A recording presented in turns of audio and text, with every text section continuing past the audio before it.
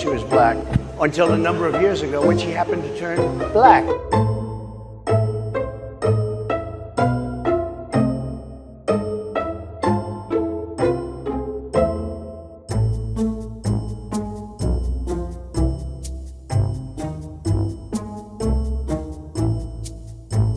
I've known her a long time indirectly, not directly very much, and she was always of Indian heritage, and she was only promoting Indian heritage. I didn't know she was black until a number of years ago when she happened to turn black, and now she wants to be known as black.